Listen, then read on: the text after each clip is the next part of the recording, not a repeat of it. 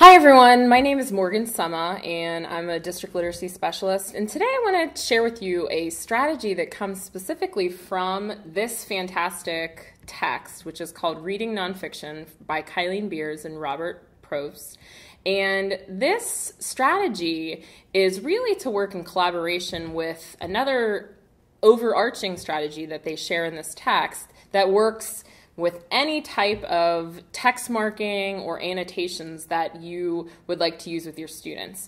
So in this text, they talk about the three big questions, and these are simple text markers that help your students with comprehension when they're reading a nonfiction text.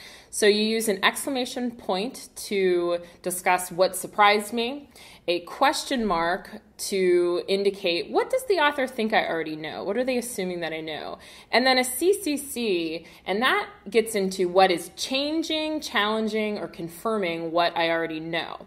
So this is worked in collaboration with a signpost that I will introduce you to today. So the signpost is called the Numbers and Stats, and this is just one of the signposts that the book discusses, but it's really great to use in science and social studies classes because it talks about why does an author use numbers. So when you're reading a specific text and you notice specific numbers, number words, or amounts, students should stop and ask themselves, why did the author use those numbers or amounts? Because this really helps them come to a conclusion or make a comparison, infer, find specific facts, and recognize evidence. So, why are numbers and stats important? So think about if a teacher were to say, turn in your quiz soon. You aren't sure if you have 1 more minute or 10 more because soon isn't specific, and so it isn't really helpful. If a PE teacher says something like, run a few more laps, you're not sure if that means 3 or 4, and if you're tired, that extra lap could really make a difference. So specific numbers help our students have a clearer understanding of what's really going on.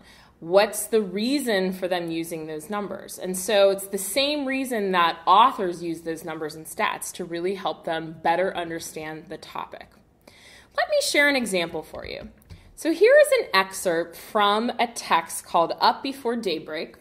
And this is a short text, but you can see I read this text and I used the 3 big questions to annotate it based on what surprised me, what challenged, confirmed, or changed something of my thinking, and something that the author was maybe assuming that I already knew. And then what I did to close read it a little bit better, I went back and I read it a second time, and this time I circled all the places that the author used numbers. So you can see there's quite a bit in this short 3-paragraph text. And once I did that, it really brought my attention to why did the author use these numbers, what was the significance of them, and how it related to the other annotations that I used, like something that surprised me. So for instance, this is about a young girl who was working in mills from the age of 12 until she was 75. That was something that really surprised me. And then when I went back to look at the numbers themselves, I realized that that was 63 years, and that it also dug a little bit deeper on the amount of money that she was making for all of those hours that she spent and all of those years that she spent working. So it really helped me to closely read the text and focus in specifically on the significance of those numbers. So numbers and stats, a great strategy to add to your toolkit when it comes to reading text as a during reading strategy and a post-reading strategy to discuss why did the author use those numbers or amounts.